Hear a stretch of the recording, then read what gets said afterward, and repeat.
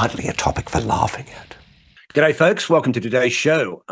We have a great guest today, as I get to talk about drums, which is a very interesting subject to me. So we have Lucius Borich, who's a great friend of mine, who's also the son of the famous Australian blues guitarist Kevin Borich, which I'm sure he'll fill you in on the details of that today as we go through his musical history and our history together. So please welcome to the show, Mr. Lucius Borich. Hey, Steve, how are you? Thanks for having me. How are you, man? I'm excellent. That's great. Well, I'm here in my... Yeah. This is our first go at doing a podcast. Everyone's doing a podcast. So I thought, right, let's see if I can do a podcast. So I thought, well, let's talk to people who are in stuff that I'm interested in, comedy, bands, but especially in Australia, guys who are in kind of big bands but aren't big to the rest of the world, because Australia has its own scene with our tyranny of distance and our isolation and our massive landmass and our low population. And as you know, being in the music industry for 30-odd years, it's not a bedrock of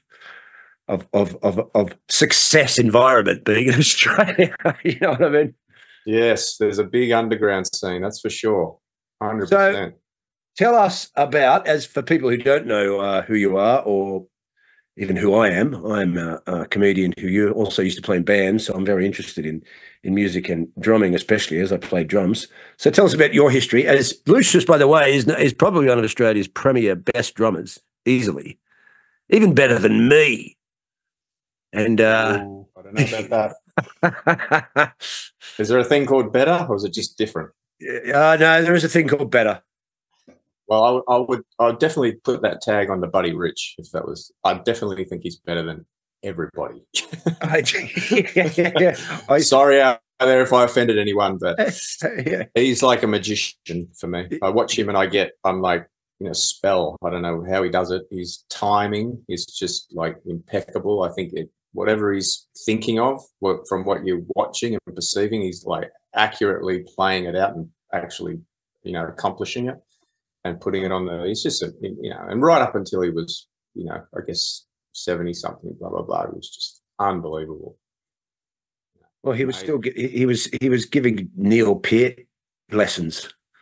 Right. Okay. When Neil Peart was in his 50s or something. Yeah. I think he did a show and he was going so hard.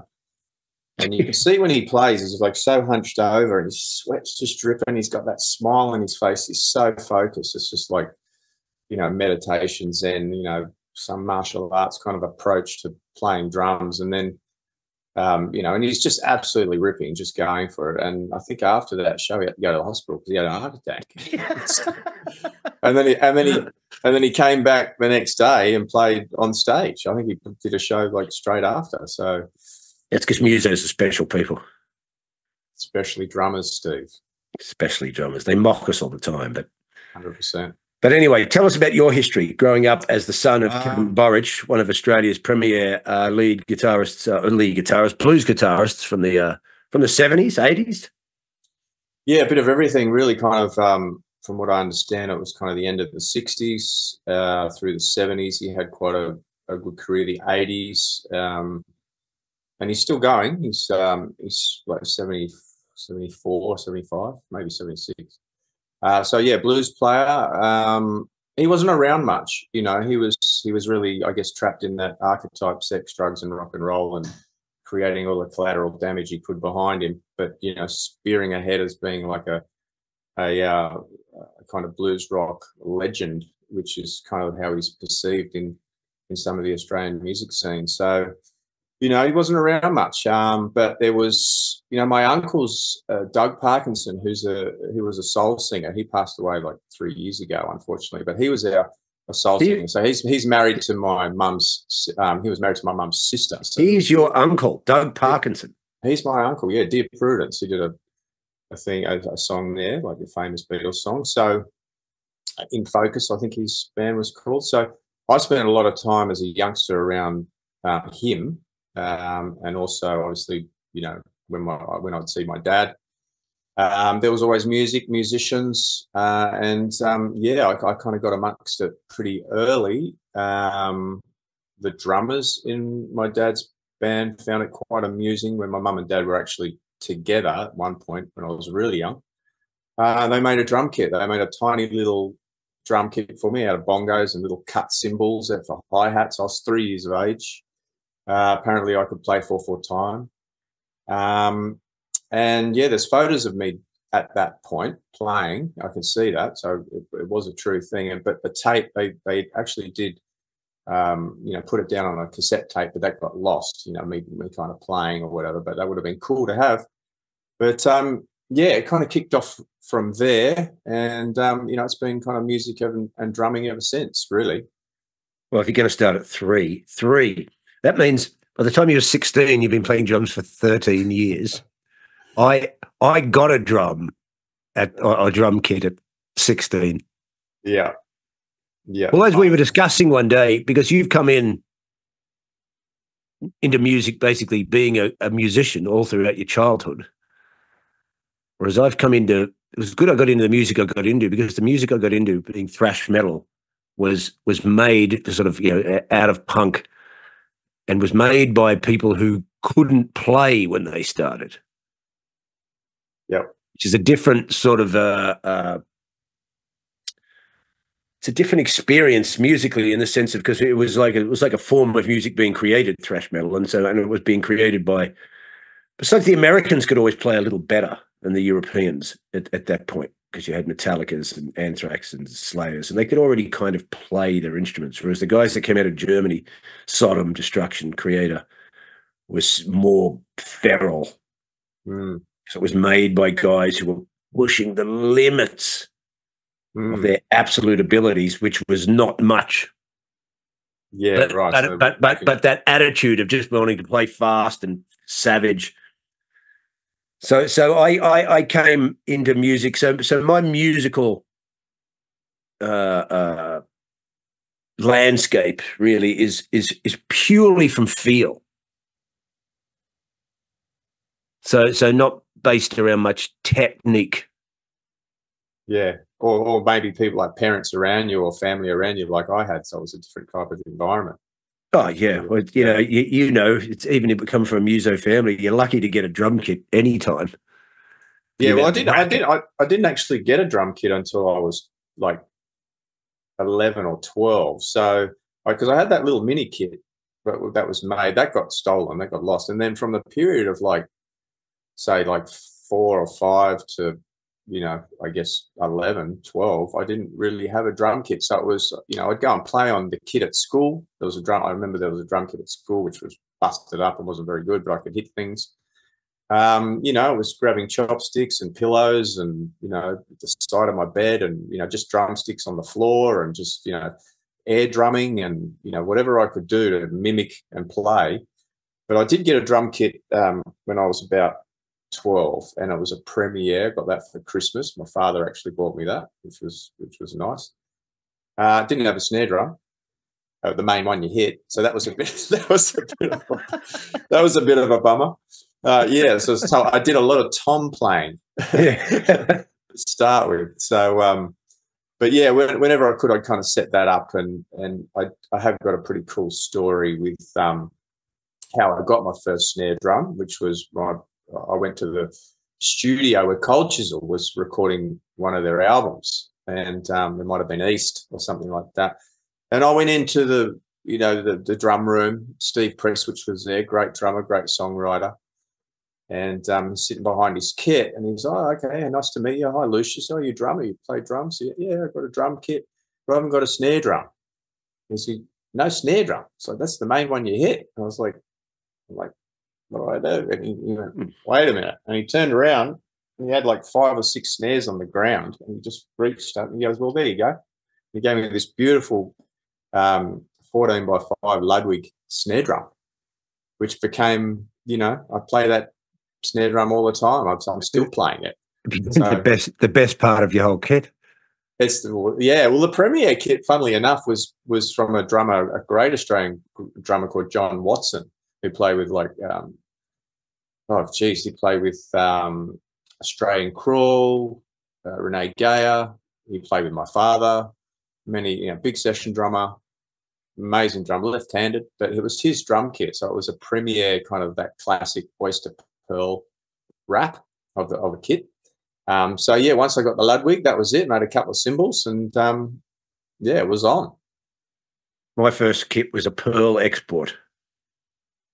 I had one of those too. They were kind of cool. A white one. I had a white pearl export as well. White pearl export. Okay, I think it was $650. Yeah, nice. I had to pay that off from my olds because I started too with the. We had when I was a kid, I had a plastic shoe rack that had put your shoes on like this and had these plastic bars, and I pulled them out and went, right, here we go. And get the pillow on the side of the bed for the hi-hat. The mattress will be the snare drum. I got 2 ice cream buckets and put them there leaning up against it. We put gaff tape on the lids or something. Right. And just sat there to the radio going like this. Yeah. Until I met Mick Berkoway, ended up forming Slord Lord with it at school, and he could play guitar way better than I could play drums when we started. So I used to play along the radio, and then just sat there, and me and Mick Burke, well, I learnt half of National Acrobat, which is the second track off Sabbath Bloody Sabbath by Black Sabbath. Nice. And the next door neighbour had a spare room, and we'd set the stuff up in there, and I'd play half of National Acrobat until I got to the fast bit and I couldn't do it. So yeah, that's how I became, and Mick, that's how I became into music. And I was never, like, as you said, you knew all these guys from these Aussie bands. I was never really into Aussie music except certain songs, like early Angels songs. Right. Yeah. Some rippers. I saw the Angels when I was really young. I remember going to a gig because I got the opportunity, obviously, go to a few gigs because my dad would play, and sometimes I'd go, if I really want to come along, I would really want to hang out with you. So I go to some of these gigs. Sometimes I'd even go on tour. And I remember there was an Angels gig, and I just remember the guitarist with the glasses, who he just stood there. He was always great. Didn't move a muscle except for his fingers, and he's on the fretboard. And I used to just go, how's he doing that? Like, the other guys were going crazy. I must have been like 14 or something. But yeah, really high potent density gigs with people sweating. Well, he was over each other. He was a Brewster, one of the Brewster brothers. Yeah. Well, I remember him. He was very intriguing as a kid because he was he was like a robot. Yeah, it was like a robot. Because I did see him on television, and then when I went to the gig, I was like, "Fuck, he's doing the same thing right now, exactly the same as what he did on the television." He was like Oz pub rock Kraftwerk. Oh, Kraftwerk. Exactly. Yeah, great. And who drummed in the Angels? Well, they had a few drummers. I think. Buzz Bistrop was one, I'm sure. Buzz Bistrop, great drummer. I can't really remember maybe some of the early guys or the later ones. Because I wasn't the biggest fan. I had a really good friend at school whose brother was a huge fan, and I kind of got into them as well through that. I just like the singles. The singles were great. I just used to hear the radio then. What's it? Take a Long Line is great, and Shadow Boxer. Yeah, all those ones. All that stuff's great. But I was never into, to be honest, I was just never really into Aussie music. Yeah, I kind of was. I liked just a couple of songs from bands when I was young, watching the music shows, and the only band I really got, I liked the first Flowers album, Icehouse. Yeah, great band. Great songs, great album, that. And the only Aussie band I really got into was certain AC/DC songs, of course, growing up. Of course, yeah. Which I didn't know till I read an AC/DC book, that those clips that we would have seen when we were kids on the TV, AC/DC, that no one in the world was watching those clips. And I just figured that if you're on telly, you must be famous in the world. Sure. But I didn't realise that they were just Aussie releases then. No one had really heard of him doing Jailbreak and all those clips, and it's a long way to the top and rock and roll and all this stuff. And so I like that stuff. You get into the Oils at all? I'm about to say. Yeah, I got in, well, because, Rob. It's the only band I fully got into. Yeah. Well, I got really, because, obviously he had that kind of Keith Moon swagger, and showmanship to some degree. And so I really got into the Oils big time. Mate, I got into Midnight Oil big time. In fact, watching one of your video clips the other day from Cog, because we'll go through your bands in a minute, but I was watching one of the clips from Cog the other day. I think I wrote it down because it was a bird of a feather. Yeah. So I wrote it down here because the way you're hitting those drums, it's got Rob Hurst volume and power. that Australian thing where you just like well my drum kit became a bit of an ode to certain drummers too, like the way I configured my kit and stuff like that. And I've got a gong that I've always had in the background with Cog on my kit, which is like a 22-inch kind of gong, wind gong. And that's an ode to Rob Hurst, really. It really is. The Rototom that I've got, that's an ode to kind of like Bill Bruford, Terry Bozzio and some of those kind of players, and Pink Floyd with that, great time theme in Dark Side of the Moon album with the Rototoms. So, and the splash cymbals I've got too are more Stuart Copeland-esque, like a bit of an ode to him. And Here we go.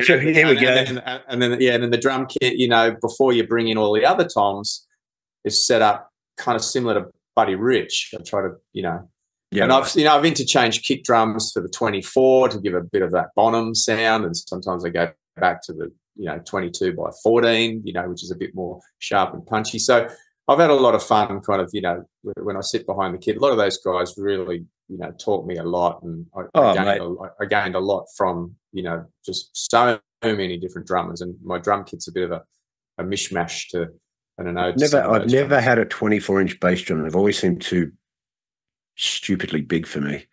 Yeah, good for the obviously the rock stuff, because there's a bit more kind of length. But if you're doing more thrash metal, you're better off with the smaller. I don't like a 20. I had a kit in the UK before I sold it, which was just the Yamaha, which was a 20-inch bass drum. I never have a 20-inch bass drum. Yeah, well, that was such for thrash, mate. It was.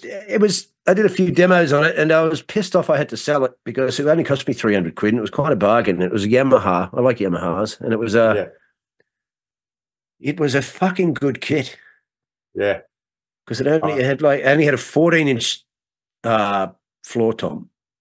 Nice. Yep. Which was kind of cool. I would have added a 16, but it had the 14-inch and just the two. I think it had like a 10 and I think it only had the 10 and the 12. It's usually the 12 and the 13, which are your mains ones. But it was a nice, having those small drums was a good snappy kit. You know what I mean? When you want to, which is like the Stuart Copeland stuff, which we both love. I've got my friends. Yeah, I saw that. Yeah. Don't stand so close to me, Steve. I mean, that guy blew everyone's mind. Yeah, well, he was probably one of the first drummers that I really, because he was similar too with that Keith Moon kind of Rob Hurst thing, very kind of just really emotive. Yeah, which I thought was because a lot of drummers would just sit there and wouldn't really do much, but in terms of like they're really taking on the passion of the music, and they're really coming forth with that in their performance and their playing. I definitely felt some of that kind of way of playing was kind of the way I want to play. When I, especially writing the songs in a lot of the bands I've been in too. So there was quite a bit of an emotive thing coming through. But I've got a good Stuart Copeland story when I was going through a big phase, and I've got the Modern Drummer mag. You would have remembered the Modern Drummers, of course, right? Yeah, the Bible of drumming. Mm-hmm. And so Stuart Copeland one had all these drum sizes on it. And at that time, I had a Tama kit with the concert toms, the longer concert toms, which were kind of a bit more kind of, Billy Cobham, Simon Phillips-esque, Chester Thompson type of big toms. They were 80s power toms. That's what I like. Nico McBrain, Iron Maiden. Yeah. So, but Stuart was doing the opposite, right? Because his stuff was a bit more reggae punky kind of stuff. So, anyway, he's doing your Pearl Export size toms. Yeah. That's right. Well, mine was a Tama, so it was a Tama Royal Star Brown. Yeah, right. Kit. And you know, I'm looking at the modern drummer, and I'm looking at the sizes, Stuart Copeland Scott. I'm looking at mine, and I'm going, well, how can I?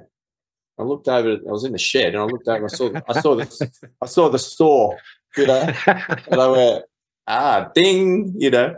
So I got the tape measure out, and I measured the toms, and I got it all, you know, especially the first 3 rack toms, and I took all the lugs off and all the, you know, all the chrome hardware, and I just made the line, and I sawed, like, you know, with precision, like a laser, you know, like, and so slowly too, because I knew, you know, these guys have the proper tools and all that, and I thought, well, I don't want to rush this, so it was very slow, just really methodical. Got to the end, I put the head on, wound it all up, you know, when it hit the drum, and it was like, I was like, oh, I've completely lost the sound. You know, it was like there was just gaffer tape over the whole drum. And obviously, you know, the drums are about the bearing edge. You know, if people don't know what happens, if you've got the rim of the drum or the head, where the heads go on, you put the steel thing on, you wind it up. But the drum actually has a bearing edge which is rounded off, and that actually helps give it its sound. So from that point, I had to get the sander out and try and sand the bearing edge to try and bring back some of the life in the drums. I kind of got there, but at the end of the day, it was like, well, it kind of looks like it, so that's the main thing. Yeah. That's like when I put gaff tape on my white kit just to look like Alex Van Halen's. Yeah. That's what you did back then when you were young. 100%. Can I get a red Eddie Van Halen striped guitar? I'll do it with gaff tape. And that's it. And you're halfway there. Yeah. Okay, well, tell us about it, because I actually met you. We didn't meet, though. We really met more through conspiracy theory world. Yeah. And when I was doing comedy. You were wearing like this. You're wearing this kind of foil hat thing at the time when I was. Yeah, that's right. That's right. Yeah. I had the whole suit. Well, I only had the undies, so. Well, we'll tell you what we were talking about today. So I met you mainly through one of these gigs I did at the Enmore Theatre. Enmore Theatre. Yeah, and yeah, that's right. And but we did meet. Big show that was. That was a big show. That was a good one. Back in the day when my agents weren't scared of me. Now I don't have any agents. Why? Because it was all fun. I wonder. Yeah, it was all fun and games before the actual repercussions of what I was talking about came to roost. That's right, yeah. 100%. But we did meet in the 90s, because you were in a band. Now, was this your first band? Probably not your first band, but the first band I knew you in, which was Juice. Yeah, well, there was a couple of stages, obviously, growing up. Like, I left school at 14 and 9 months. So, yeah. So just after year 9, so that would have been around year 10, so you would have been about 16. And What year is that? Oh, geez, that would have been 85, 86, something like that. So there was a couple of progressions. My first gig ever was with my father on stage, which was nice. I got to kind of play a show in Wollongong. That was really cool. And then I got to play another show in his band called a band he was in called the Party Boys. And then from there, I left school, was hopeless at school. I was actually, funnily enough, I was in it was a weird childhood. It really was. I went into this Channel 9 prime time for a year called Willing and Able, an acting show, which I'd never wanted to be an actor, but I got the part of this show for a whole year, which gave me the ability to buy a drum kit because I got paid, and some surfboards. And I got that because of my uncle, Doug, who wrote the theme song, and they couldn't find an actor to play the street kid part. But I got the part, and I didn't want the part. I went for it just as a giggle, but I actually got the part, which absolutely mortified me because it was like the thought of learning lines, remembering lines. I was a completely terrible speller and not very good reader at that point. So I got chucked right, and we're talking like, you're going on the telly. I'm going on the telly. This is like a nightmare. I just broke down in tears. I'm not bloody doing this, and there's no, and the family. It's like my first comedy gigs in the Netherlands. Yeah. Just 4 or 5 days of dying on stage in front of mate, it was like, you know, it was, oh my God. Anyway, so I and that was like kind of like, I got to do that, which gave me the ability, as I said, to buy a drum kit. I did that for a year, got out of that, and then I joined a cover band called the Rolling Clones, it had Mark Evans on bass guitar, the AC/DC bass player, who's famous for the first 2 or 3 Akka Daka albums. Mick Cox from Rose Tattoo on guitar. So I spent like 2.5 years in that band, really, you know, kind of learning Charlie Watts stuff, although I was listening to completely different players. But then out of that, I went and got another gig for 2 years in the theatre production, which was 2 years touring Australia, playing 50s music in the Buddy Holly Theatre show, which was incredible because all of a sudden I've gone right back to the start of kind of rock and roll and played these Buddy Holly songs, you know. And I was also acting in it at times too, because I was the understudy for the man. This was live theatre in front of 1,500 people, 8 shows a week. So I was playing like 8 shows a week in the Buddy Holly Theatre show. I was 20. And I'm just giving you a little bit of the timeline because before I joined Juice, this is just before I joined Juice. So, and Krishna and Amarnath, who are fantastic players, incredible guitar players and songwriters, I obviously went to school with them. So, and by the time I got out of the Buddy Holly show, they'd created a band called Juice, which was a kind of funky psychedelic blues rock band, kind of Hendrixy-esque, you know, Sly and the Family Stone meets Led Zeppelin, whatever. Yeah, I remember it. Yeah, it was even a bit Red Hot Chili Peppers at times. Yeah, it was a bit of that because stuff was starting to. That stuff was coming through the underground then. That's right. And I wanted to get out of the Buddy Holly show, and I was like, how can I get out? Because it was contractual, right? So I was like, I was getting a bit tired of playing, you know, Pegasus.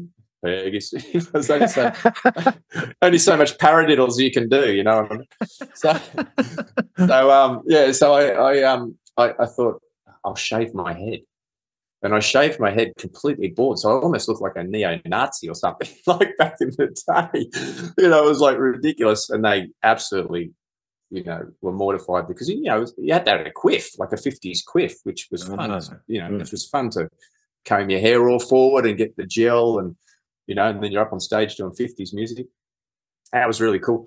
But anyway, so I say that, and they let me go. So straight after that. And then Juice was just starting to come about. So I joined that band, which was an original band, which was fantastic. It was, you know, fast forward a little bit more now, we're kind of in that, you know, quasi kind of 70s-ish kind of style of a sound, you know, late 60s. And, you know, the band was doing quite well to the point where they got signed to Polydor Records. You know, we actually... Krishna was only, I think he was 17, and he wrote pretty much the whole music for the Wine of Life album. Signed to Polydor, recorded at 301, big Neve desk, tape, you know, click tracks, fantastic, you know. And we did quite well. We made it quite a bit of a notoriety for ourselves to some degree. We toured with In Excess nationally. We toured with. Oh, did you? Yeah, we toured with Hoodoo Gurus nationally. Radiohead, like we did Tea Party, we did quite a few big tours. Yeah, right. It actually did quite well. And you might have met us on we did this Assault the Census tour, which was with Scary Mother. What was that band? There was 2 other bands that I forget. Well, I was impressed. Def Rhyme. Def Rhyme. Def Rhyme. That was with the Fonte brothers, I think. Yeah, and there was another band called The Truth, I think. So, so it was a package deal tour around Australia.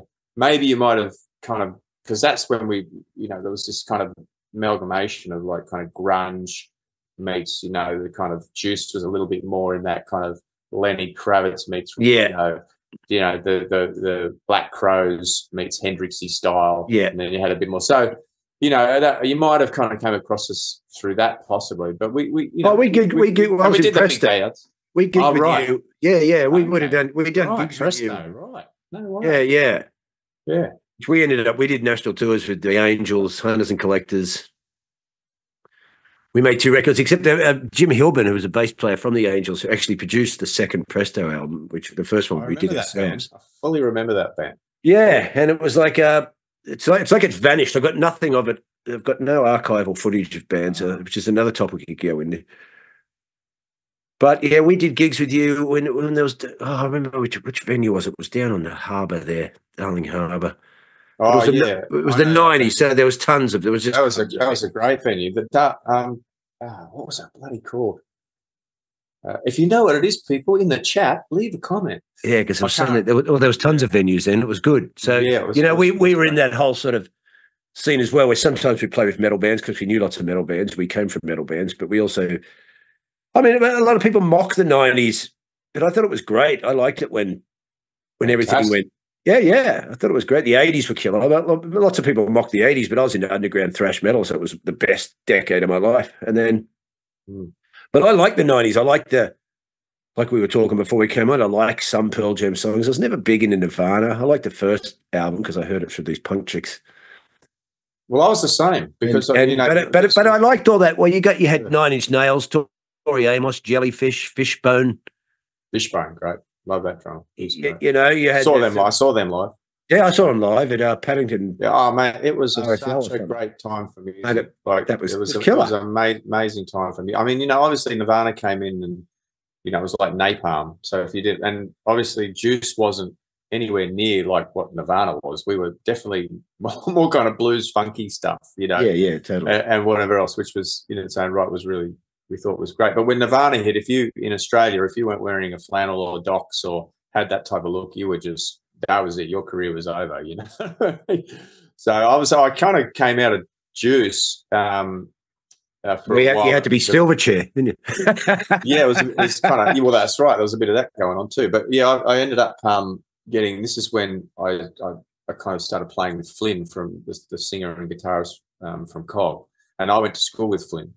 Right. And my cousin was in the band as well. But the Hanging Tree was the next thing out of Juice. Took a break for a while, kind of kept going. I just felt like I needed a little bit more, to branch out with my style of playing and feel a little bit more of that heavier style of playing. Because, I am, back in the day, I was really liking, Black Sabbath, AC/DC, some of those heavier rock bands and, Van Halen, whatever. And I when it got to the 90s and all that kind of stuff came in, which was your Soundgardens and your Alice in Chains and these type of bands, Caius, those type of bands. I was really enjoying that sound, and it kind of took me back to that time when I was younger with that, kind of surf culture and skate culture. We used to listen to a lot of that stuff. Yeah, right.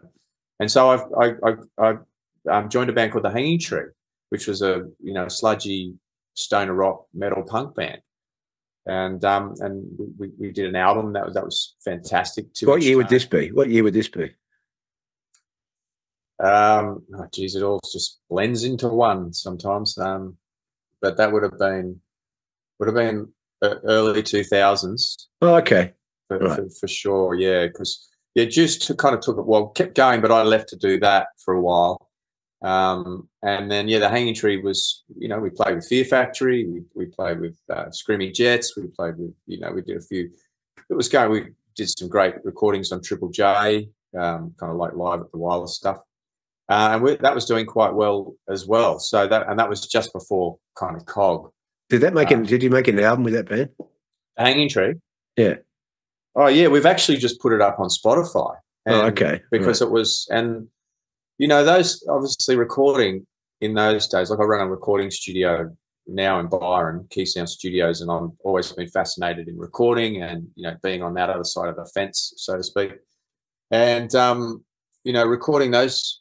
recording that album, which was done in Charing Cross in Bronte in Sydney, 2-inch tape, analog Neve desk, and it was a performance for the mix. So you had the whole band on the board, panning, sending reverbs, muting, doing all whatever they needed to do, what we needed to do to make it kind of sound good before it went to, going to DAT tape.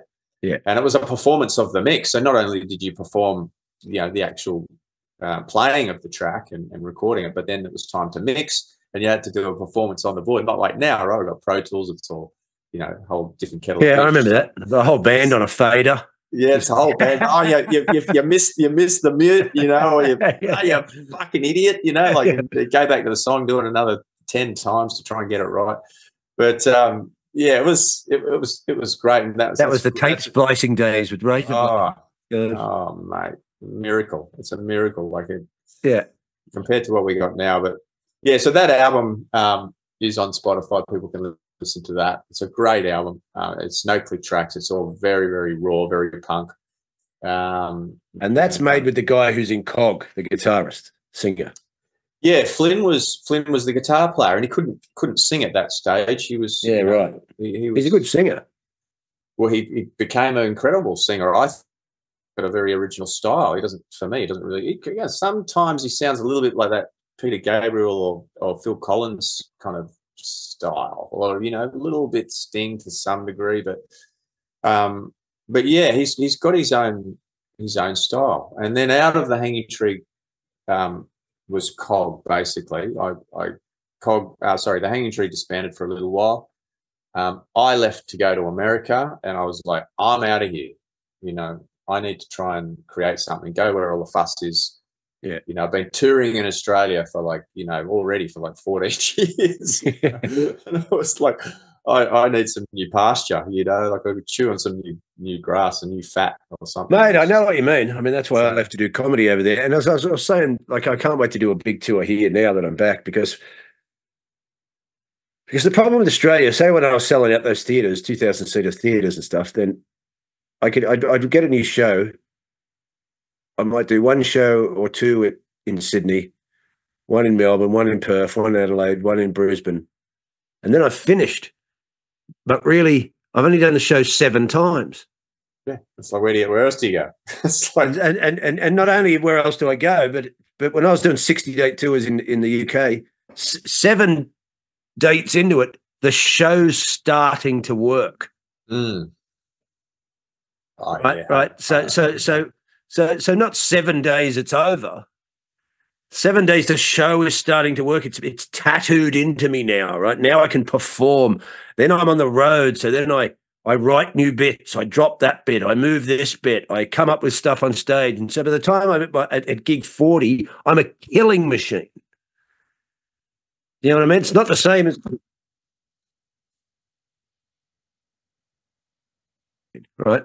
And so by the time I'm 60, shows in, well, I have a mental breakdown. But apart from that, I wonder why.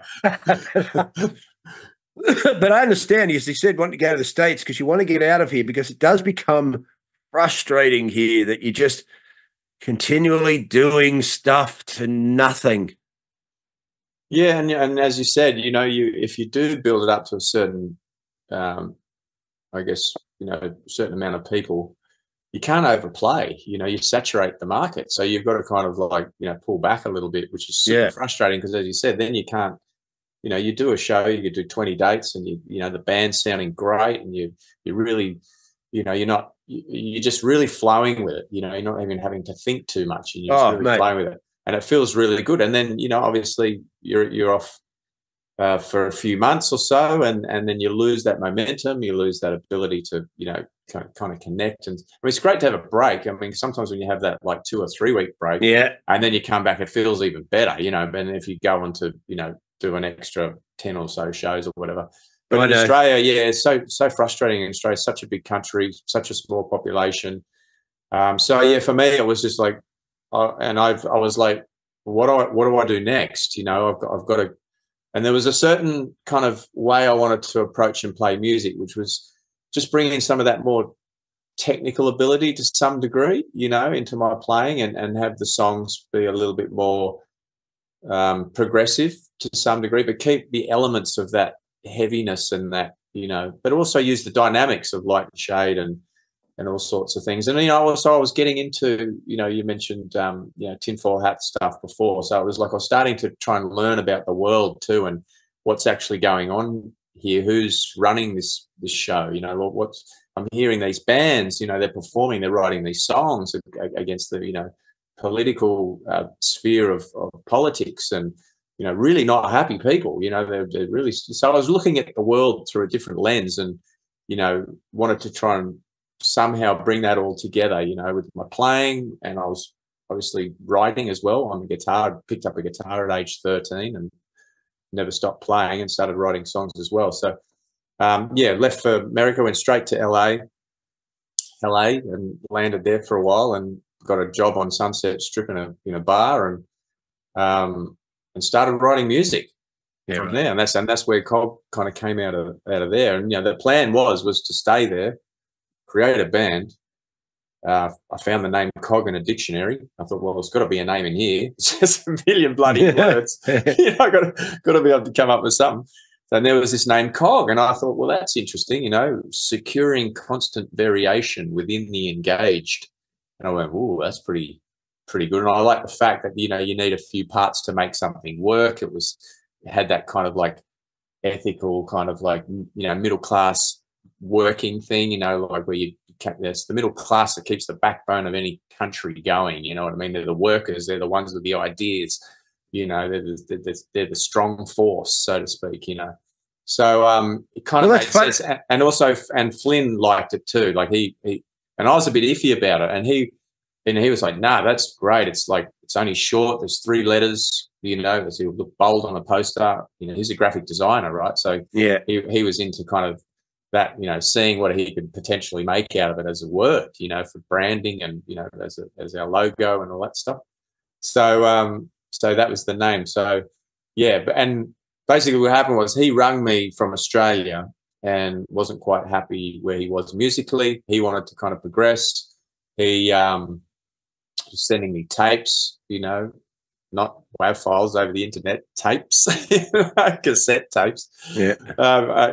Going across the sea, and I was getting those and hearing some good parts. I was writing and blah blah blah, and we started talking on the phone. He was going to move to America as well. He sold all his gear, and we were going to start a band there. We're just going to kick it off in America and not come back. And try and because we'd done the touring circles, it only made sense to kind of branch out and go somewhere, where you've obviously heard for the most of your life, where most of the music you've listened to has come from, and see what we can do. And unfortunately, I lost my job, which then I started to run out of money. So I had to come back to Australia with I didn't tell Flynn. I was like, he was almost like weeks away from getting his plane ticket and saving madly and excited to come over. And I ended up on the doorstep, knocking on his door, and he's like, "What are you doing here? I'm supposed to be like coming out." And I was like, "Mate, I got sacked. I lost my money. The visa was starting to run out." So anyway, we just started kicking it off from there, and writing music. And what year is this? So this would have been like 2003. Right. Okay. Then. Yeah. So, and we were writing, music, and we were basically, it was just a 2-piece. Really, it was just him on guitar. Didn't know he could sing at that point, and the idea was to find a bass player and to find a singer, which we kind of did. We auditioned a bunch of bass players and singers. We found a singer that kind of hooked up for a little while, and at that point we still couldn't find the right singer or the right bass player. So we just recorded all the music ourselves, Flynn and I, in a room at Stage Door. Little plug Stage Door, productions out there in Sydney, great little rehearsal room. Yeah. We recorded the EPs that we did as a demo. They were meant to be demos, which actually ended up becoming the album because, it was a demo, meant to go to the record company, meant to try and get funding to do the proper thing. So, and at this point, there was no singer on the music. I'd put the bass down. I played bass on the whole 2 EPs. Still didn't really have a singer, and Flynn was just noodling around, coming up with stuff and putting ideas down, and then he turned around and he goes, "Well, can't find a singer. The one that we did find, unfortunately, left. He was really kind of cool." They're always the difficult things to find, man. Yeah, well, he left to go back to his acting thing, and because he'd been studying at the con or something like that for acting, and so his parents invested a lot of money there, and Justin Cotter, his name was, and he came up with some of the ideas for some of the lyrics and some of the songs too. And I think we did do a few performances as a 4-piece, but yeah, so Flynn was like, well, I'm going to be the singer. I'm over this. And I was like, oh, no, how's he going to sing and play guitar? You know, like these are tricky parts, you know, like so. And then we still couldn't find the bass player. And then Luke, which is Flynn's brother, you know, 8 years younger, was playing in a few bands and playing bass. And he was kind of, you know, getting into music. And it got to that point where Flynn was like, well, let's just get Luke. Let's just try him out. And I was like, oh, he's never played really. I don't think this is going to work, you know. Anyway, you know, Luke went and bought the best bass rig you could buy, and I think he sat in the bedroom for like, you know, 2 or 3 months, you know, didn't come out to eat, you know, just learnt everything. And we had an audition, and he came in, and I was a bit kind of like, yeah, go and see us what you got, show us what you got, kid, show us what you got, kid, you know. And Flynn's very, you know, it's his brother, you know, he's like, and I was obviously loved Luke too, because he was, you know, he was the younger in the crew, the surf skating crew around town, you know, we were all kind of hanging out and whatnot. But I just didn't see him as a player, you know what I mean? And he nailed it. He just absolutely nailed everything, and it felt so good. He was right in the pocket. I was like, he's right there. This is fantastic. Well, he's the guy. Let's, you know, and he was stoked. So then we were a 3-piece, and we started playing as an instrumental band because we still didn't really have the vocals, you know, and we were building each gig we would do. Flynn would kind of add more lyrics and more melodies. I started to do a little bit of singing and background vocals and, you know, adding a few things. And we ended up recording all the vocals, and slowly but surely Flynn would sing and play, adding as, you know, per show and getting better at his playing, and then kind of morphed out of that. And it was just, you know, that's what it was, a 3-piece, and he had this voice, and it was like, wow, that's really interesting. I haven't really heard a voice like that, you know. Yeah, well, that's interesting. I didn't know this band formed through that in that. Well, I like that kind of story. It's a good way for bands. That's the way thrash metal started, when no one could find anything. You sing. Like, I'll pick up the hammer. I'll start hitting this bit of wood over here and making that work and building that. It's exactly what it was, you know. And then we just, you know, we had the EP. Well, they had the music, and we couldn't get a record deal. No one wanted to know. What year did this come out? 2003 or something? Yeah, like 2003, around that period. We were playing around town a lot, creating our own gigs, putting up pole posters, you know, egg and water and flour or whatever it was. Putting old school, you know, like just going for it, you know, having wars with the other people that were putting pole posters up and ripping them down, and we'd go back and put them up, and I was like, yeah, fuck you, and, you know, it was poster wars. The old posters will be prosecuted. Yes, that's it. And I came up with this genius idea called slippery slip-ins, which you get a little flyer like this, and you go to all the, you know, news agents around town, and you go to, you know, surf mags, Rolling Stone music mags, you know, the skate mags, and you just slip your flyer in. You just stand there and just slip your flyer in, like, you know, da-da-da-da-da, you know, slippery slip-ins, I called them. I used to just go everywhere and just. That's a great idea. And I was like, I'm not paying, you know, this flyer falls out of the Rolling Stone mag where you'd probably pay $3,000 to put it in there. You know, I was like, that's the way to do it. That's a good way to do it. That's full COVID, right? Yeah, totally. And then they started putting the bloody plastic on the magazines, and I was like, is that my fault? So yeah, we you know, we started to make a bit of a fuss, and then we did a residency, and that really accumulated a lot of people. We ended up doing this residency for, like, you know, where at? I don't know, 4 months at Excelsior Hotel in Surrey Hills. Yeah, right. Okay. Sydney. Yeah, Excelsior. Yeah, probably.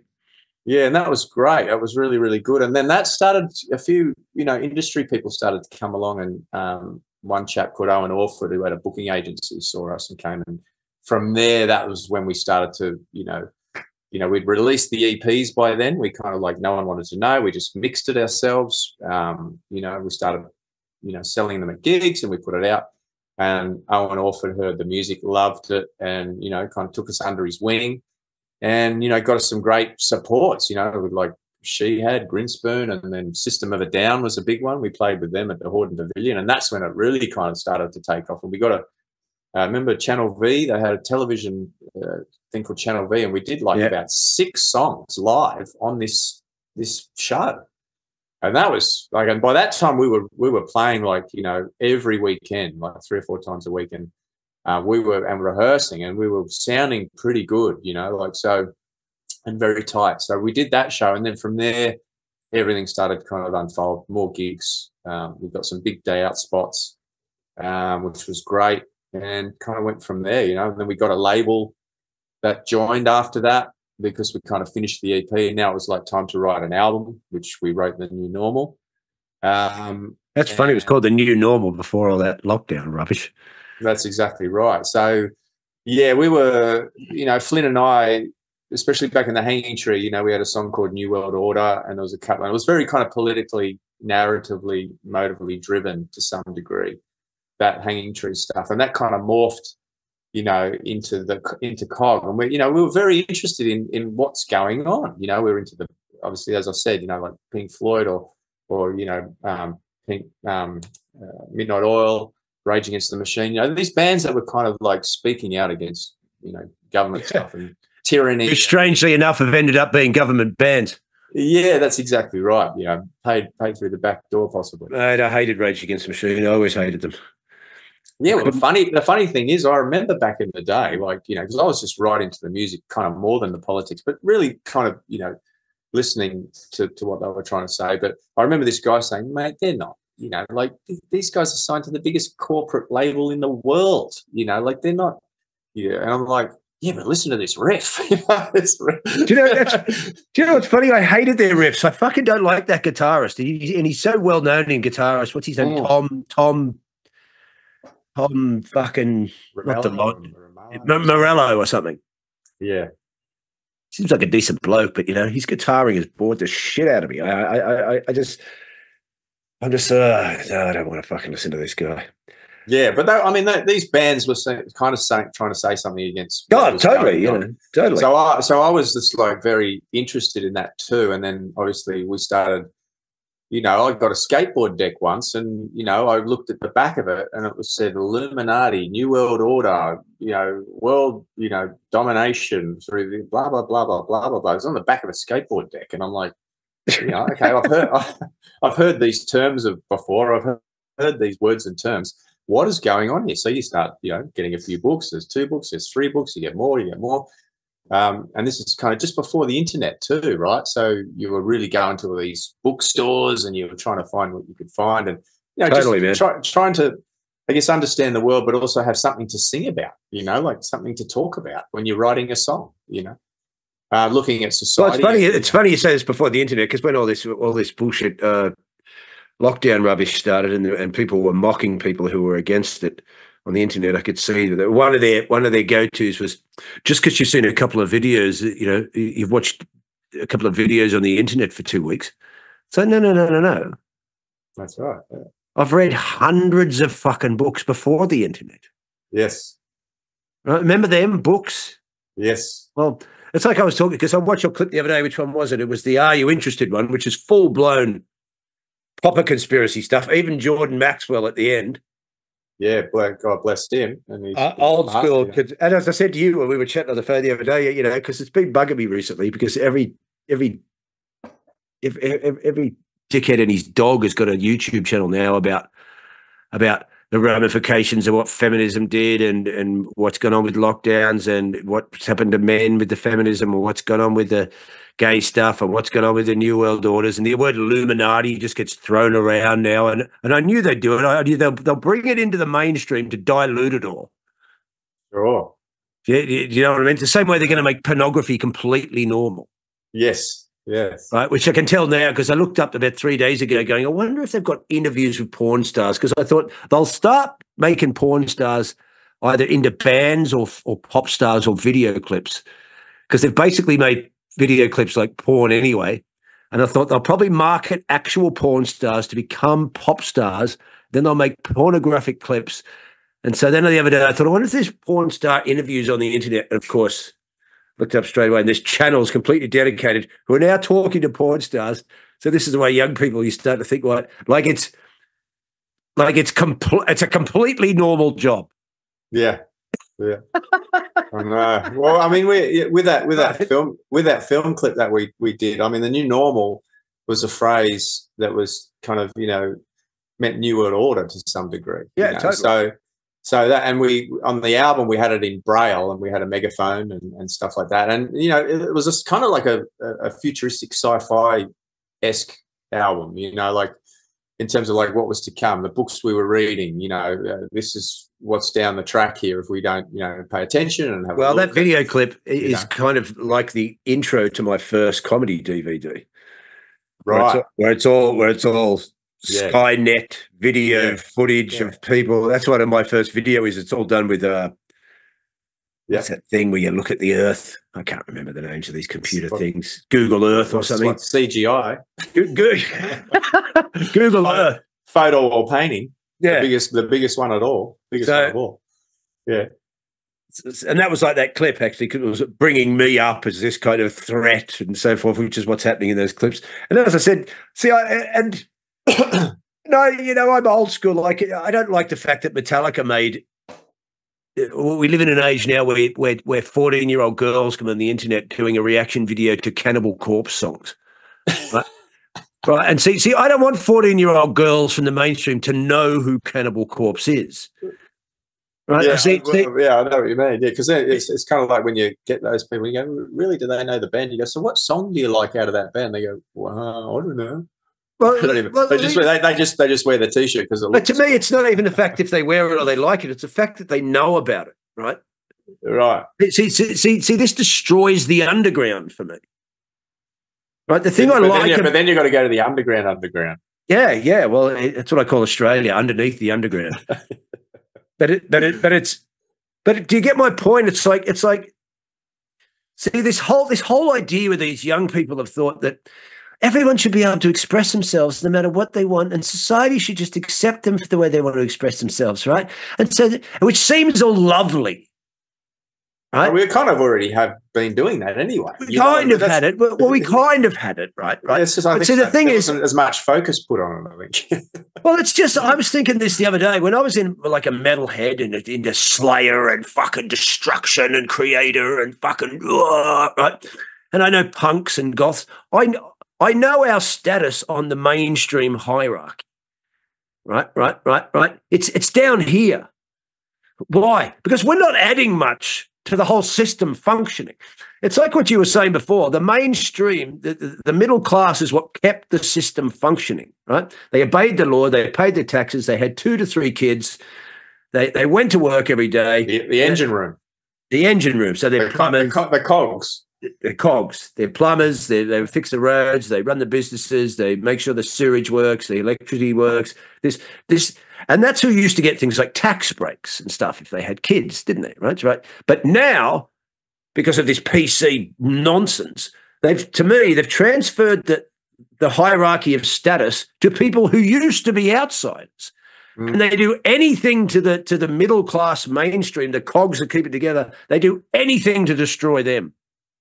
100%. High tax, tons of rules for going camping or setting up a business or putting a pergola in your backyard, or you want to have a barbecue, or you want to have this. And so now they hassle them. But some guy in a wig who when we grew up would have been, well, you've got rights, we're not going to kill you. But mate, you're not part of the high status functioning. Why? You're an outcast. We chose to be outcasts. So now when there's 16-year-old girls who know who Cannibal Corpse is, now you all think, hey, we're expanding so everyone's accepted. No, the system has sucked you all in. 100%. Without you even knowing. It sucked you all in without you even knowing, right? Because I don't want my goths working at the garden centre. Because now you're not a goth. Right, see, it's what people don't seem to understand. They destroy. They're for technology, so they hate nature. They hate life, and they hate nature. But everything has a nature. So when you're a goth, you want to be a vampire queen, don't you? Or right? Who do you follow? I like Christopher Lee and graveyards and black clothes, and I want to be a goth. Well, don't work at the garden centre. Because now the nature of being a goth has just vanished to me. Like, hi, I'm here, I'm accepted with it. No. You're supposed to be a vampire queen. Yeah. We don't want you working at the bakery at Baker's Delight. Yeah. Well, the identity is a big thing because because you're living an illusion to start with, and it's just what you're looking through your eyes and just what you're experiencing is so out there that if you haven't got like some kind of identity to kind of ground you, you feel like well, what's going on? So people they branch for anything. I prefer not to really identify with obviously there's the biological aspect of things, but to play a part of being really I just belong to nature in the creation sense, and that seems to ground me a lot. But having to wear this or dye this or listen to that, or I think the tapestry of being eclectic and having different experiences and looking at different situations, for me it's a better kind of palette to kind of eat with, so to speak. You know what I mean? It's a broader brush. It's a broader brush. It's not, I find especially with bands, they can really narrow themselves down into genres, and they can't escape that, and that comes with an identity and a look and all sorts of things. Where really, the music's the transient part. Yeah, it's you're not really looking to some degree. You're listening. You're listening to the aftermath of the. I understand what you're saying in the idea where you want to be open-minded, right? And I used to like this. I wasn't a guy who got upset if Metallica, everyone goes, the Black Album came out and it was weird. No, I didn't think it was weird. I thought it was the perfect, album. It was like when they cut their hair. I was like, oh my god. Yeah, but see. Back to the music, No. See, I used to think like this, but now I don't so much anymore because when you try. Yes, you can be open-minded. Yeah, I came from metal world and I was totally into death metal, thrash metal. You're open-minded. You're very open-minded. I'm fully open-minded, but I used to go like, that there was a funk metal phase in the late 80s, early 90s, right? We're going to have bands like Mordred and Mind Funk and these. So we're going to now try and cross over. I like I come from the world where punk crossed over and the idea of crossing over and can it expand out. And I used to think great because I'm an open-minded guy, but I also realized, but you've got to, you can sometimes lose the nature of what it is. Yeah, for sure. 100%. With this cross-pollination. So if you're in Gorgoroth, where every song is about Satan and you've got blood covering you and spikes and fun, you don't mix some funk lines in. That gets a bit silly when I get going. You can get silly. That's fine. I mean, I love listening to Frank Zappa, and he was very eclectic in all different styles and amalgamation. But he could make it work. Some bands just wouldn't be able to make that work. No, that's what culture's becoming. It's like you're all getting caught there. Hey, we can all be one big family, and I'm like, well, I don't want to be in your family. I know what you're getting at, but the thing is, it's being manipulated by people who don't have this in mind for you. I know you think they do, right? Well, that's I do that joke. Well, why can't I get a job in the bank? Because you had my mates when they had mohawks. We know the old joke I've got. Well, you had the mohawk to be discriminated against. Yeah, that's right. Now you want to get a normal job.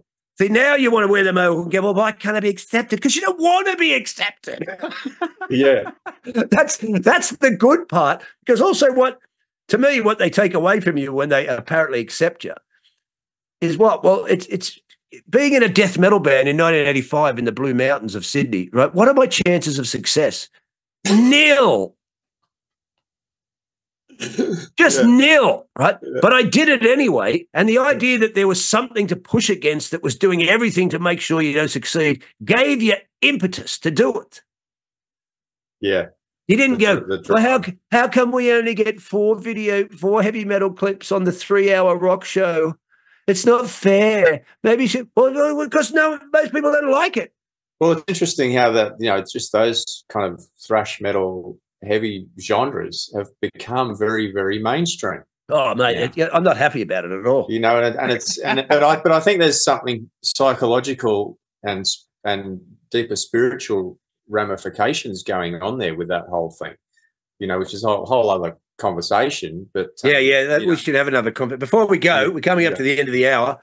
I want to talk about some of your favourite drummers because I've got some of my favourite drummers here, and it's great to have a drummer to chat to because, as we were talking the other day on the phone, there is those drummers which all drummers kind of like Billy Cobham and one of my favourites. Yep. Yeah, and there's the album Spectrum. He did an album called Spectrum, which actually had the bass line for that Massive Attack took. Oh, right. Oh, did they? So that's a Billy Cobham song. They ripped the little snippet there of the sample, and that became part of the Massive Attack, which would have been great for Billy's bank balance, I'd say. It's a great track. It's a really, really cool track. Yeah. Great album. Well, see, he's one of those monsters like who were we talking about the other day from Missing Persons? Terry Bozzio, right? These gods, and Neil Peart is a god I liked, like everybody likes. Yeah, but I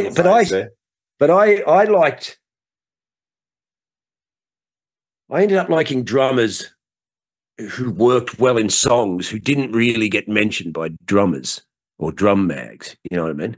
Sure. Like I really I like Mick Fleetwood. Yeah, great drummer. Oh, fantastic drummer. Do you know what's so great about him?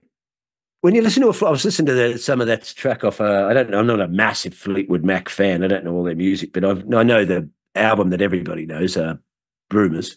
Yeah, great tracks on there. And listen to some of the Fleetwood. The great thing about Mick Fleetwood is as you're listening to him, you almost can't hear him. He's so in the pocket. This was so great about him. He knows exactly how to play, so he's there. Yeah.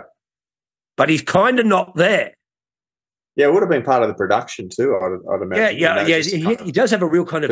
His drums are very...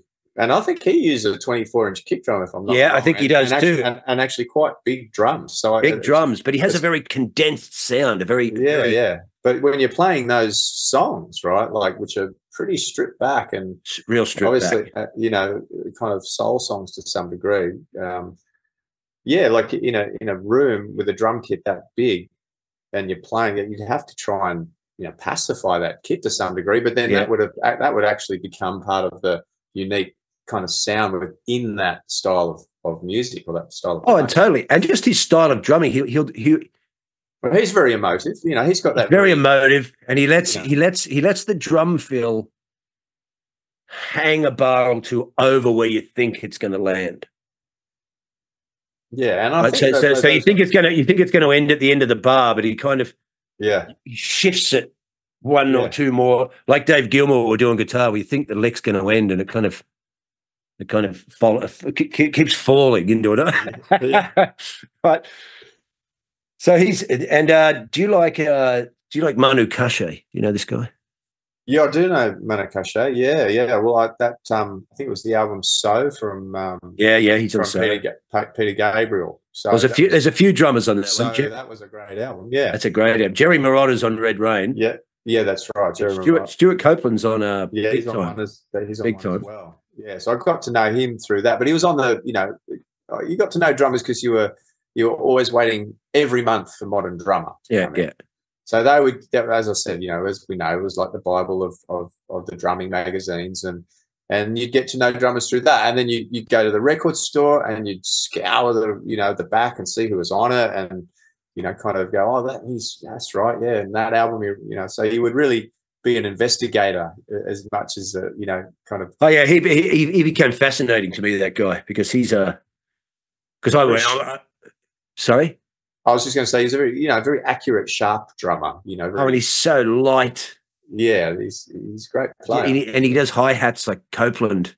That's right. Yeah, and splash cymbals that get like wait a minute, and he can do these kind of because he's on Sting, Nothing Like the Sun, Soul Cages.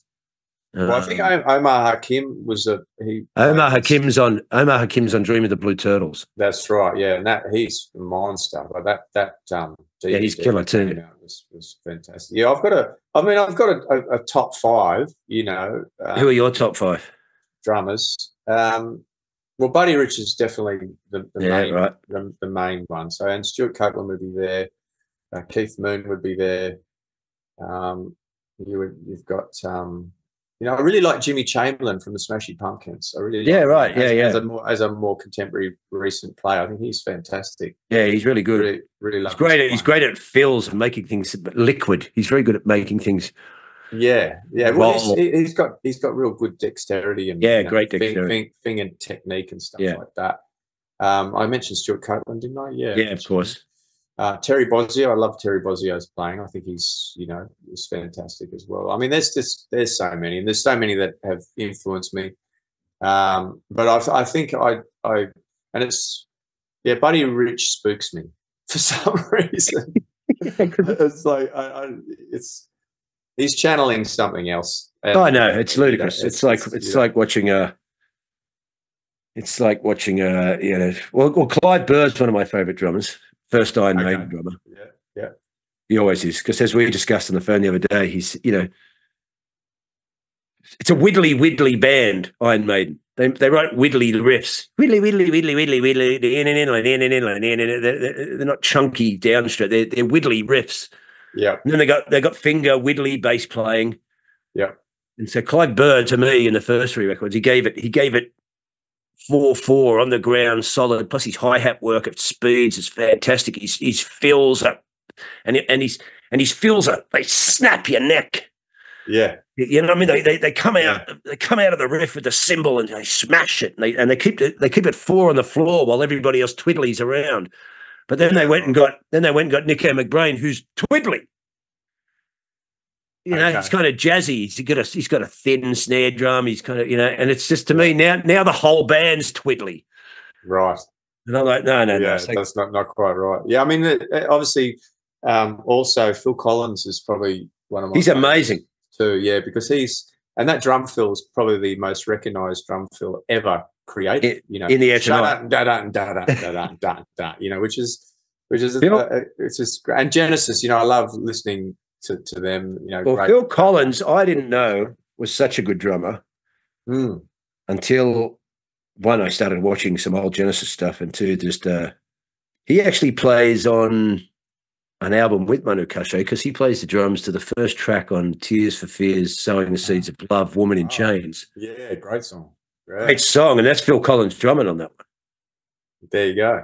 Killer drumming. Oh yeah, he's great, and he's very he's lefty, obviously, and his drum kit's very much his own. You can see his setup totally. He's really come from his great player, great. Yeah, it's really actually quite sad to see him I think he had a back operation, and that really messed him up. And totally. And it's just I can't imagine what that would feel like, not being able to pick up the sticks. Mate, he's a monster musician.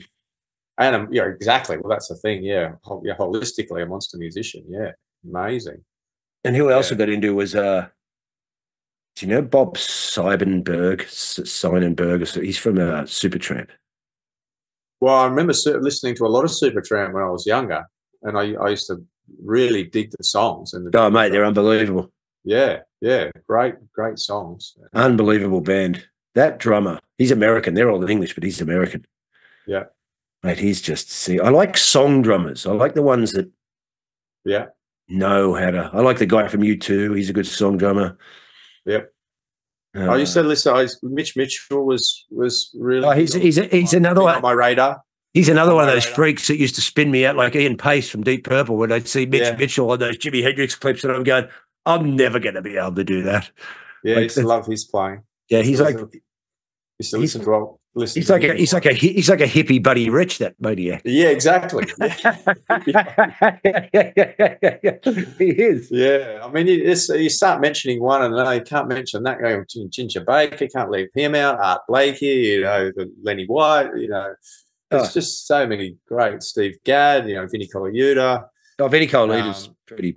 Jeff Porcaro. Oh, there's another one. I'm going to get shot for not mentioning all the great drummers. I mean, it's just.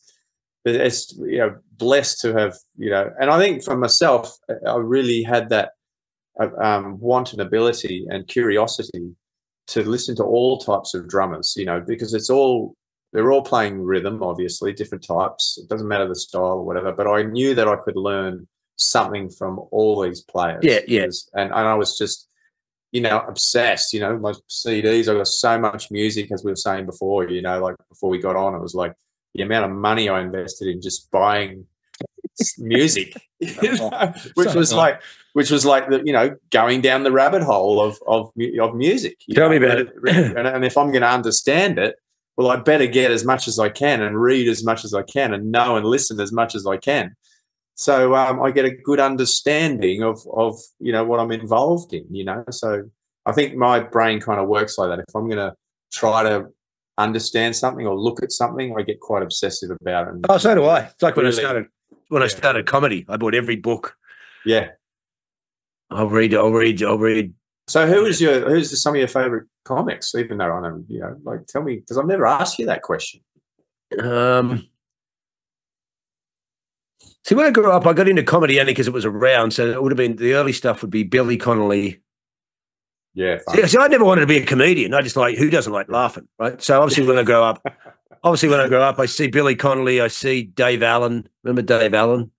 Okay. The Irish guy used to sit on the chair and drink whiskey and smoke cigarettes and have 3 fingers. He had 2 fingers missing or something. Right. This Irish guy, he used to do skits about the Catholic Church in Ireland in the 70s. And he was on ABC here, and he used to tell a story at the end. And he could smoke, he'd drink whiskey and smoke on telly, right? Yeah. And he was amazing. And then in our teenage years, we're listening to Slayer and Metallica, but we're listening to Bill Cosby. Okay. Like my mate had a few Bill Cosby records. So we'd kind of listen to them. I remember listening to Exodus, Bonded by Blood one day and Bill Cosby records in the same day. And then I wasn't interested in doing comedy. And then in the late 80s, we all had, when comedy started to get big in the States. So we had Raw by Eddie Murphy, Sunset Strip by oh. Yeah, no, well, that was, and then It was. by who? God, I can't remember anybody's names. Fucking Richard Pryor, the King. Yes. And we had Steve Martin live in the LA. Oh yeah, Steve was just being stupid. He's funny. He used to do stand up. Yeah, he used to do stand up, and just stupid stand up, Come out with an arrow between his head and he wouldn't say anything for 20 minutes and then just go, have I had this thing on all the time? It was all just stupid, right? What about Derek and Clive? Did you? We had Derek and Clive as kids. Did you hear that album? Yeah, we totally had it. I just remember the album cover. It was Spew with false teeth. I could still sing you the song. Oh my God, that was so funny. There was a song. All they would say is cunt. Yeah. Oh, it was out of control. So that stuff was fantastic. Yeah. And then, as I said, in the 80s, we watched all these the Raw and the Raw was a big one for me growing up as a teenager. And then I got into listening to Jello Biafra and Henry Rollins. My punk mate showed me they had spoken word records. So I found that very intriguing, that there was these guys that could get up there and just do spoken word. And then it was Jello Biafra from the Dead Kennedys and Henry Rollins. No, I'm saying, did you listen to much Hicks at all? Of course I got into Bill Hicks. I'd started comedy because I was finally getting into my 30s and I realised that I can't rely on bands anymore. Presto had broken up after 5 years of thousands of shows and 2 records and millions of rehearsals, and then it just breaks up and you realise I'm at the mercy of other blokes now. And so I thought I like comedy. I'm pretty funny. I went and did a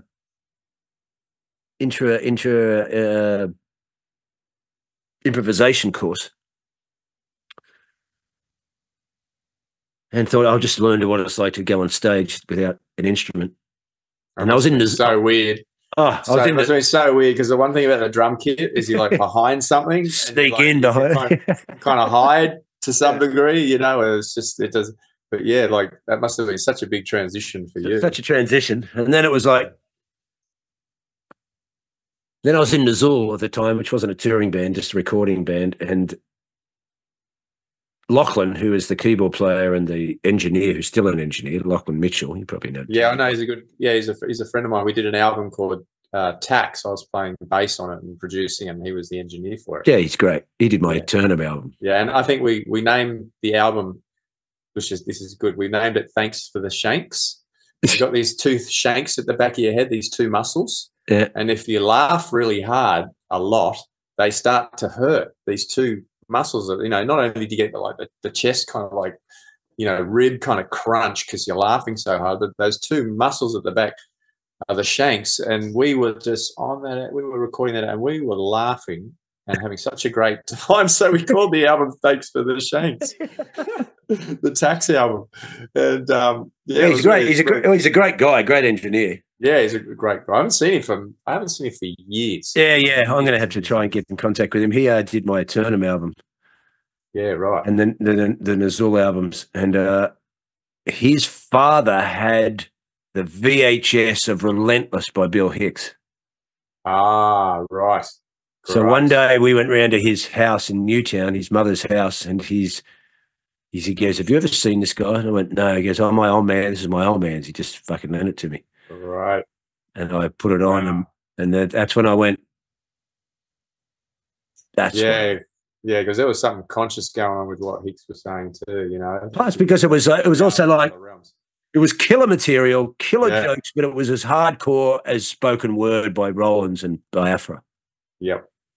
You know what I mean? But it had everything. It had accents, the jokes, the structure, the passion, the intent, the full anger, the no holes barred fucking chaos. And I just went, right, this is fucking fad. This is like heavy metal and punk into one thing. This is the way I like my music. I like my music like that says something. I like artists that say something, be it politics or personal or whatever. But And so once I just saw that guy, no holes barred, I was like, I don't agree with everything Bill Hicks said anymore because some of his ideas were so lefty that I wouldn't agree. I would have agreed with them then. I don't now. Yeah, I know what you mean. Yeah, but he's still one of my. He's still like if you want not fucking around. Yeah. Yeah. Also, Kinnison was around then too. Kinnison and also. Well, I didn't think it was that amazing, but he was great to watch. Sam Kinnison. Okay, I don't know. No. Right, he was an American guy who used to be a preacher. Okay. He grew up with an old man who was a Christian preacher, and I think he became one. And then he just became a rock and roll maniac. He ended up dying in a car accident, getting into too many drugs, and he was the kind of he could hang out with Motley Crue as much as he could hang out with comedians. You know what I mean? Yeah, right. So it was that era, and also of Andrew Dice Clay. Yeah, it's funny. Some funny things that he's like. People have been sharing some because of the political stupid correctness that's going on these days. There's a few Andrew Dice Clay things that come out. Like I completely forgot about that guy, but when they came up, I was like, they were going through a bit of a feed on the Instagrams, and I was like, that's right, that guy. And I was listening to it, and I'm going, man, that's just so great. He's just like out of the ballpark, out of the ballpark. I mean, it's the one thing about Cog, like Luke. Yeah, I'd love you to spend some time. Well, all the Gowers are just so funny, but Luke, I mean, my smile lines are because of my bass player. You know what I mean? Like he just makes me laugh like all the time. And I think you guys would really connect and have a great time. But in Cog, it's even though the world's heavy and it's weighted and there's a lot of shit going on, and we've got to somehow navigate through all that stuff within the band. It's just the amount of laughs and fun that we have is just it's so healthy, and it's so infectious, and I'm really blessed to be with those two, Well, we're going to finish up. Comedy is such a big part of the band, having a laugh at the world at the same time as it's going mad. Mate, I've been in bands and I've been a comedian, and I am a comedian, so I've realised that a lot of guys in bands are quite stupidly funny and would love to do comedy, and a lot of guys who are comedians would love to be in a band so they could be serious and stand in an alleyway and go get the photo too. I don't know if you've seen that one photo. It's a meme. It's pretty funny. So it's supposed to be a kind of metal band. The guy in the back's the drummer, and he's just like he's just got that kind of laughing face, but the rest of the band's just like that fucking face on, like heaps tough and just heaps serious. That's the kind of photo where someone from the record company, if they picked it, they'd pick that one. Yeah, why'd you pick this one? There's the cover of the One Mortal Sin CD I put out there, which is just a single, which I did because I'm on the live side. But the photo chosen for the cover is like, who at the record company did you let pick this fucker? There's hair blown across the guitarist's face. Someone's got their eyes going. You're like, what? Classic. Well, that's why I love Zappa, because Frank Zappa, you know, it was comedy running through the whole thing. Plus, Plus, it was really politically motivated. I was never good. I was never good at mixing my comedy with my music, though. I like a serious mess up. That's why I liked early U2 before we realised Bono was a full blown fucking globalist. It was a lot of people who didn't like U2 because it's too serious and messianic. Yeah, I like serious and messianic. Yeah. Classic. I always have. I'm like, because if you can pull off being serious and messianic, it's a rare one to pull off. Yeah. Complete dick, right? So I like that one. Yeah. Anyway, so we're going to finish up. So tell us about what Cog's doing now. You got a tour. We do have a tour actually in March. We just for our 2 albums, The New Normal and Sharing Space. We got our rights back after 15 years. January 2023, we got our rights back. So we've finally made some vinyl, which is something I guess that we've always wanted to do. We grew up with vinyl, so there's a real tangible thing about it, a relationship about it. And we just wanted to kind of do a tour. And what's that one? Oh, right. Oh, no way. Fantastic. I have to get one of those. I'll bring you one up when I come up to. I want to record some more tracks, so I'll come up there. Yeah, I haven't even got 100%. This on CD yet. I haven't even heard the bastard because I haven't got it ready. Yeah, it's like when you see the vinyl, you just go, you get shivers up your spine. Yeah, it's much better. It's vinyl, Much better. I mean, we're saving your pennies, getting on that bus, going into town, spending hours going through it was like a relationship building exercise with the band and the music, and it gave it value, Gave it value, man. And now it's just, so it's just whatever. But so we got this tour, and that's in March, and we're doing all the major cities in Australia, 5 or 6, 5 shows. Huge. We're gonna have to take a couple of months off after this. It's not like Iron Maiden live albums in the 80s. Oh, see, there goes my ribs. My shanks are coming up. Remember the albums, the Iron Maiden albums in the 80s would tell you on the live albums. And how many gigs did we do? 297. Yeah, I look at those dates that those guys do over there, and I just go, fucking so. Not only am I jealous, but I'm just going like, how do they do it? That's just like incredible. It's like there's just so many places to play. It's like here, it's like okay. Well, as I said, back in the day, it was like, well, before we were anything, we'd drive like 10 hours, and get there, and you just play to the bar stuff, mate. We've all not only that, they would like hate you, and then they'd have a one particular moment. We played this gig, and this chick behind the bar's got this petition, and she's gone round to the people that were in the venue and got them to sign it. It says so Cog would never come back and play there, and she went up to Luke, and Luke tells the story. I signed it. Oh man, we're not coming back. All right, so that's around. That's March. Yeah, it's March basically. It's funny. I was listening to an interview with Ray from the Hard-Ons, and he was going, if you can't handle it in Australia, don't join a band, because if you can't handle that, it was good. He was turning the negatives into a positive, which I liked about his attitude towards it. It was like, oh yeah, it's you've got to be hardcore, to do this in Australia, to be in a band, to get this, to get nothing. Will you drive the 10 hours? He goes, once we were doing like the 30th anniversary tour, and we got to a venue half an hour late, and then they wouldn't let us set up our merch because we were half an hour late. He's like, this is the respect I'm getting after 30 years. Yeah, I know, right? Yeah, it's I mean, well, it's what I find hard about Australia. If it was easy. It's a country that seems to want to make you not succeed, or it can never show you respect. Yeah. It's got a feeling. Well, why? Well, who do you think you are, mate? Well, I'm the guy who's been in the Hard-Ons for 30 years. Yeah. Show him some respect. Don't not let him sell his T-shirts because he got there half an hour late after the 10-hour drive. Yeah, well, now it's like this was my little episode the other night. I play in a lot of community cover bands around here, which is great for my playing. Great players, all really blessed to play with them. And I'm playing this gig. I won't name the venue, but I mean a lot of venues are kind of starting. Well, not starting. They've been kind of going this way for a little bit of time. So I don't really drink alcohol, right? So anyway, I've done this set and I'm thirsty.